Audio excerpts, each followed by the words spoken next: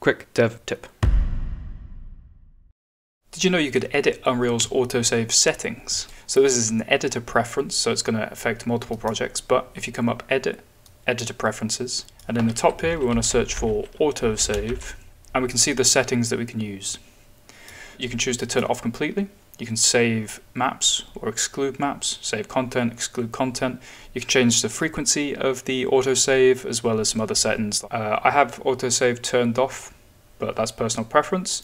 I find that it takes up a bunch of space and causes hitches, and generally for my more important projects I'm on source control anyway. And this is exactly the same in the early access version of Unreal 5 as well. We go Edit, Editor Preferences, we're going to come up to the top, search for autosave, and we've got those autosave settings. Pretty much exactly the same, main difference being the UI. But like I said, I tend to turn mine off, but I think either way it's useful to know that this exists, and even the fact that you can change the frequency is pretty useful.